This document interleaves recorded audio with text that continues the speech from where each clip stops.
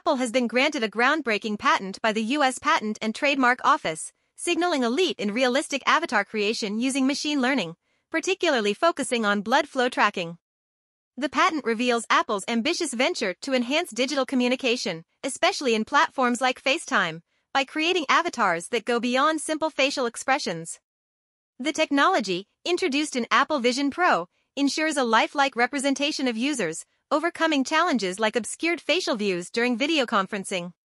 Apple's innovation relies on a machine learning-based blood flow tracking technique, mimicking the dynamics of blood circulation during various facial expressions.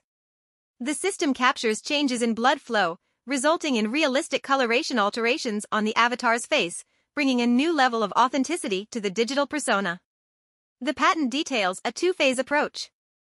Firstly, a texture autoencoder is trained using blood flow image data obtained through a photogrammetry system, creating a 2D blood flow texture map based on different facial expressions. This establishes a ground truth relationship between expressions and blood flow. In the second phase, the 2D blood texture map is utilized to generate avatars. Apple employs multipass rendering techniques, overlaying the blood flow texture on a 3D mesh, resulting in photorealistic avatars that dynamically capture facial and hand movements. The patent's implications extend to various Apple devices, envisioning natural avatar creation for iPhones, iPads, Macs, and the Apple Vision Pro. This technology not only enhances the visual fidelity of avatars, but also points towards the future of immersive and authentic digital interactions across Apple's ecosystem.